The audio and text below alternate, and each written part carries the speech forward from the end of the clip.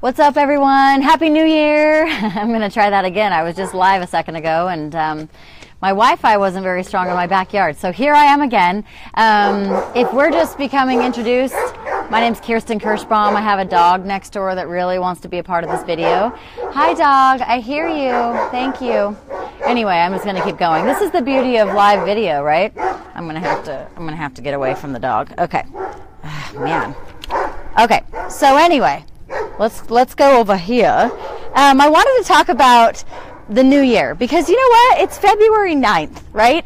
And I don't know about you, but like I question myself and the goals that I set for my life. Like I'm thinking, oh, I should be further. I should be further along. I should have been doing more. My goodness, what the heck have I been doing for a month and a half? You know what I mean?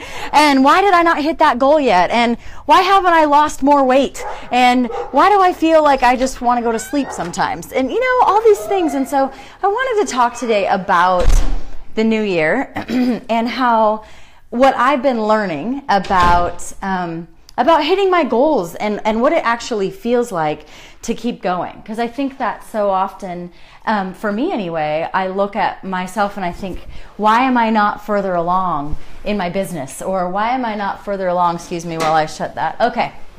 Yes, you guys are getting the real deal. Oh, by the way, it's Big Hair Thursday. Does anyone else have any big hair going on today? I'm going with the natural curl. Anyway, okay.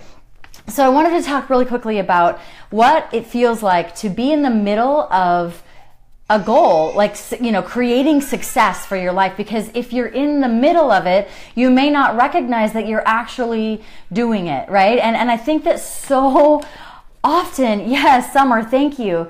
You have to be so